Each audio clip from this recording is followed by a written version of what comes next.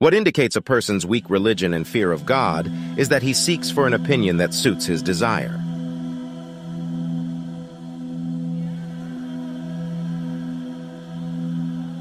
Anyone who criticizes you cares about your friendship. Anyone who makes light of your faults cares nothing about you.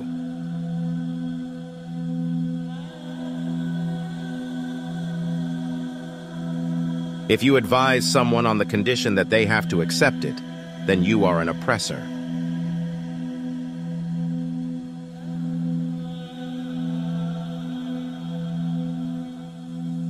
Truthfulness is composed of justice and courage.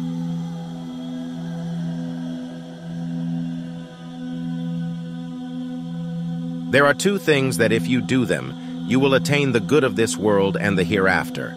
They are that you bear what you dislike if it is beloved to Allah, and you leave what you like if it is disliked by Allah.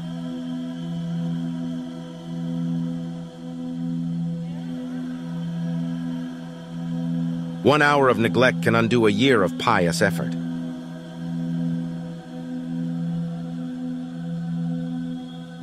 Glad tidings to he who knows his own faults more than other people know it.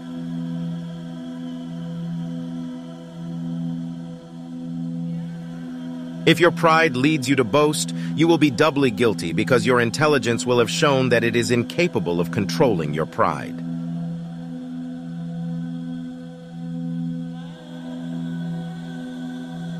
Knowledge no longer exists if one has ignored the attributes of the Almighty Great Creator.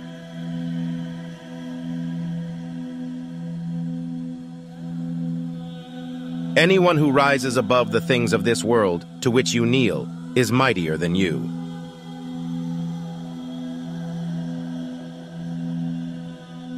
The wise man knows the only fitting price for his soul is a place in paradise.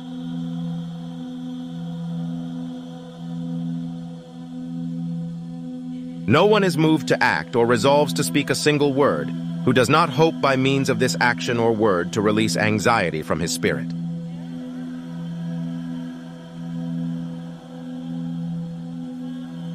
And though the years before I die stretch out interminably, I shall only count my life in truth as that brief hour of happy youth.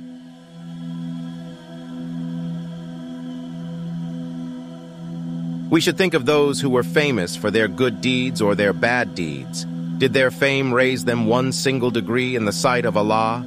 Did it win them a reward that they had not already won by their actions during their life?